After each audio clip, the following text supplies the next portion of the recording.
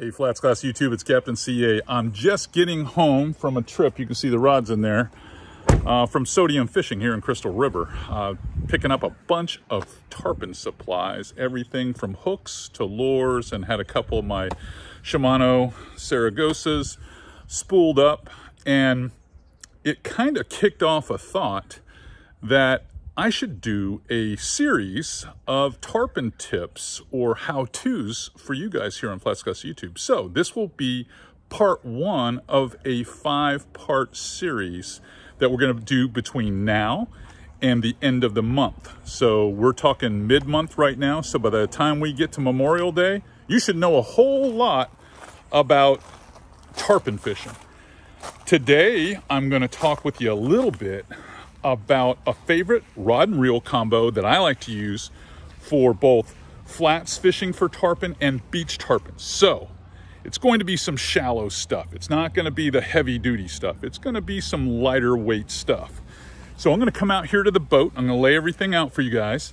While I'm doing that, may as well get you all pumped up and show you some tarpon footage.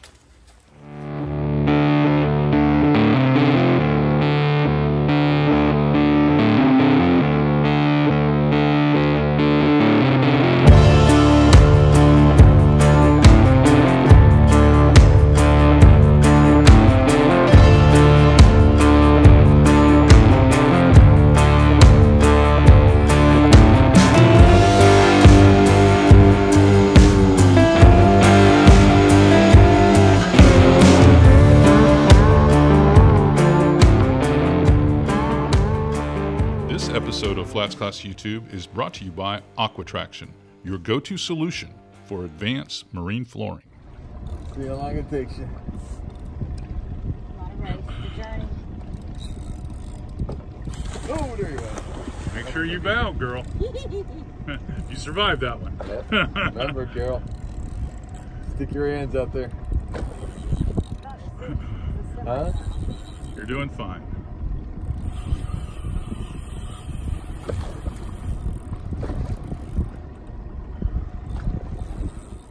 Love having that kind of footage on file for you guys to get you pumped up here for tarpon season. And like I said earlier, this is just part one of a 5-part series. All right, the first rod and reel combo that we're going to really tackle is the one that you're going to need for beach fishing and for shallow flats fishing. If you're in one of those scenarios like I typically find myself up here on the Nature Coast, where you're fishing a lot of water that it is anywhere from 4 to sometimes 8 or 9 feet deep. Rarely deeper than 10 feet unless I have to run offshore. But, and those that love to fish the beaches where you have strings of migrating fish coming down, and you need a rod and reel combo that will allow you to launch a lighter lure far enough ahead of them, and it be a very smooth, easy process, but still have adequate strength and power to land the fish. They can't sound when you're fishing for them in less than 10 feet of water, so they're going to jump a lot. And it's nice to have a forgiving rod setup like the one I'm about to show you. Let's talk about the rod first. This is a Shimano Terramar XX. There it is right there. And there's your specs right there. You guys can see them. All right, it's a 15 to 30 pound rod line weight wise. So that's going to give you a good idea what you're going to be able to throw on this particular setup. It'll handle lures anywhere from 1/2 to 1.5 ounces, and it'll do them all really well. A lot of the rods I talk about, they'll give you that lure weight range, but there's a sweet spot that you got to pick in the middle. This one, not so much. You can throw it as light as 1/2, where I have this set up right here, or you can throw as heavy as a big like Hoagie or Magnum Swims from Z-Man, or a big plug from Mirrolure. There's a lot of bigger lures that you can throw on this rod very smoothly, and it's not going to waffle that rod and hurt your casts. So it's a great setup. Because it's a Terramar XX, it has both high power X and spiral X. That is the cross carbon wrapping of carbon tape around this rod. So it gives it a lot more stiffness than you would think for a medium heavy. This thing does not bend easy. It finds itself. That's why it's an extra fast action. That's why I like it. I typically find a lot of the Terramar rod actions are usually a power heavier than is noted on the blank itself. So it makes it a good lightweight tarpon rod. Now, let's talk a little bit about this reel. You're gonna notice, you're like, wow, that reel looks small. It is a Saragossa, Shimano Saragossa 6000. And this is a solid reel. It really is, and does a good job. It holds, I'm gonna say, close to 300 yards of 30-pound Power Pro Super Slick. And it's virtually an unchanged reel over the last, I don't know, almost a decade they've been making these things now. It's got that same cold forged Hagani frame and interior gear, so there's very little flexibility with this. It's rigid, and when you have a rigid reel like that set up in a good reel seat, you're not wasting energy. It's super smooth. I mean, it's a very smooth setup here. I love the textured power knob on this, because when you're fighting big fish, you're sweating. It's summertime and your hands are wet, and it's nice to be able to reach for that knob and be able to make some big turns on a fish. It's got 22 pounds of drag, which is incredible for a 6,000 size reel. It's got tons, I mean tons of reel seat reel drag. It's got tons of drag adjustment on here. So the drag is fantastic. It allows me to make adjustments within the fight, and then I don't have to really worry about it. The reel itself weighs about 16 ounces, and it also possesses a feature called Infinity Drive, where the pinion gear is supported just like it is in the Stella series, and I think it's in the Twin Power now too. So you're talking about no flex, not even in the spool. So this is a solid big fish fighting reel, even though it's only in the 6,000 size. It's got cross carbon drag on this one, and it has X Protect, which it kind of protects the whole reel from salt water. It's sealed drag, and the reel itself holds up very well. I've got several of these outfits that are sitting in the shop in there that are like 5 years old, 6 years old, and remember, I'm on the water every day during tarpon season. So, I mean, we put a lot of heat on these. Now, this particular one I use also for big snook fishing and some shallow water grouper around here. But this is pretty amazing setup between the rod and the reel. Now, go check out some more footage, and I'm gonna be back to talk a little bit about line, leader weight, and what knots you're gonna need to accomplish the mission.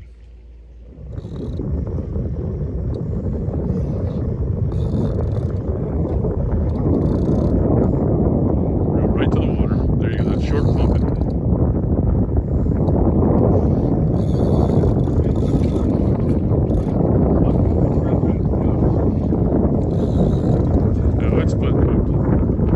Water kind of makes it look a little like a deflected angle. He's button hooked.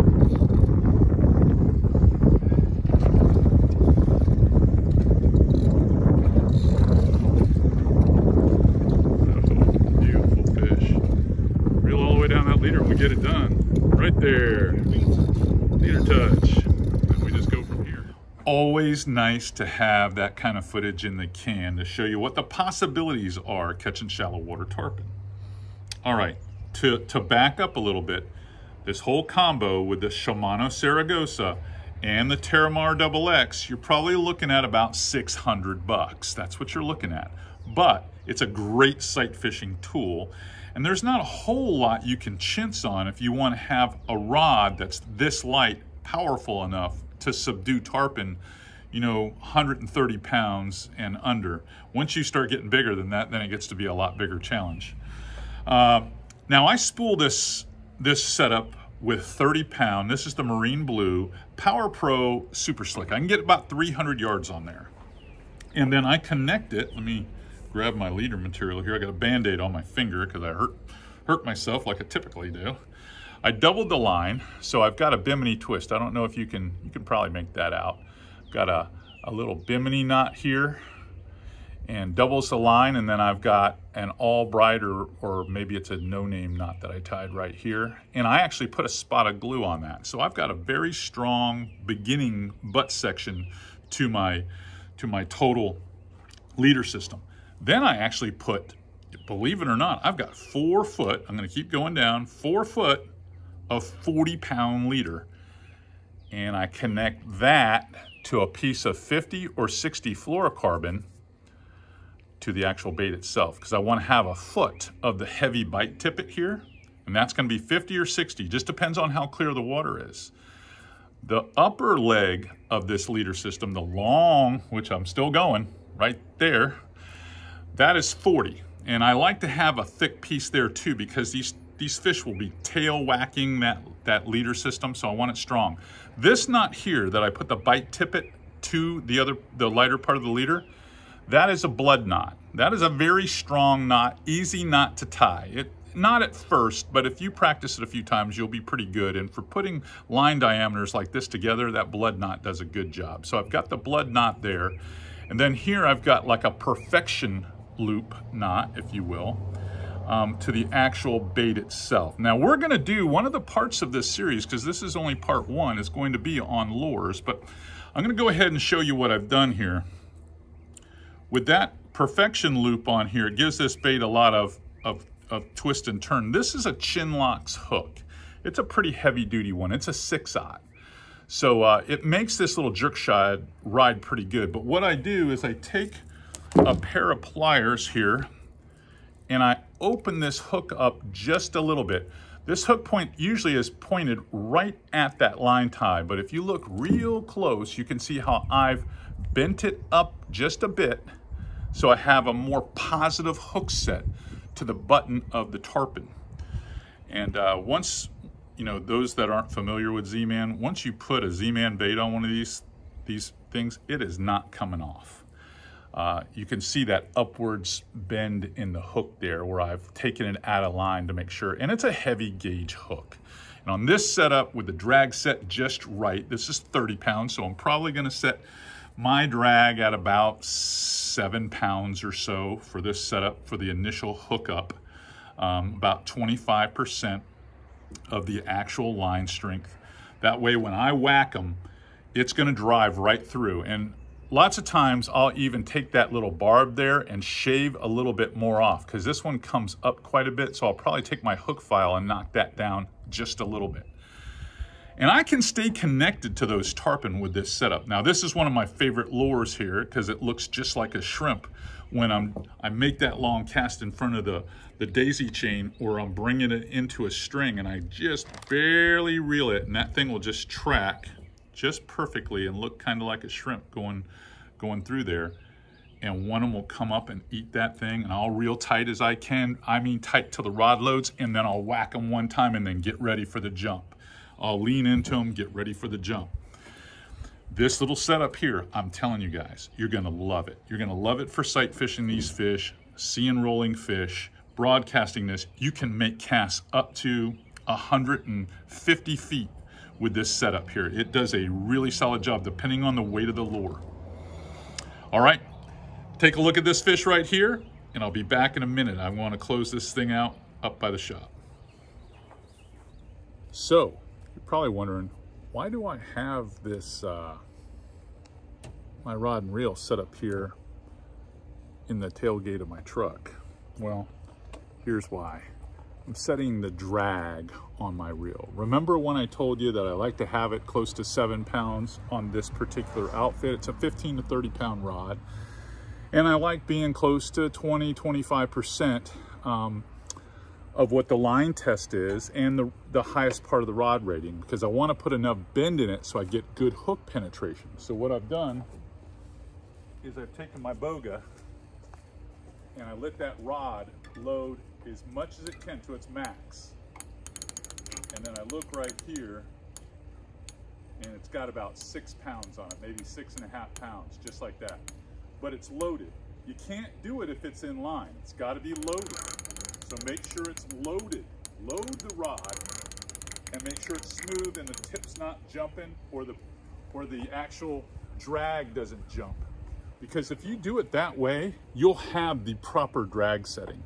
So I always like to load the rod, set the drag 20, sometimes 25%, depending on how you're fishing. But in most cases, these fish can really load the rod up. So I've got about 6.5 pounds according to my boga grip, and that's probably close enough for 30 pound, and it gives me that nice bend. Now, if I were to like I said, if I were to take the rod and set it straight and pull straight out, I'd have to set it a whole lot tighter than I just did, because it doesn't have the same effect on a bent rod as it does straight out the drag. So I'll pull on this. That's enough to get good hook penetration, you know, and survive that initial run of the actual tarpon. If it's too tight, you'll doggone for sure break them off. All right, getting back to it. Hopefully you enjoyed part one of our five-part series on tarpon. This lightweight setup that I like to use for both beach and flats tarpon, I think you're gonna really like it. It's light enough where you can throw at fish all day long, and you can catch some adult-sized tarpon with this setup. So don't sleep on it. All right, now, if you like what you're seeing here at FlatsClass YouTube, give me the thumbs up and subscribe. I'm here to make you, well, a better tarpon angler this time. All right, until next time, Captain C.A. Richardson signing off. I got to get to the rest of the rods I picked up from Sodium and get them taken care of.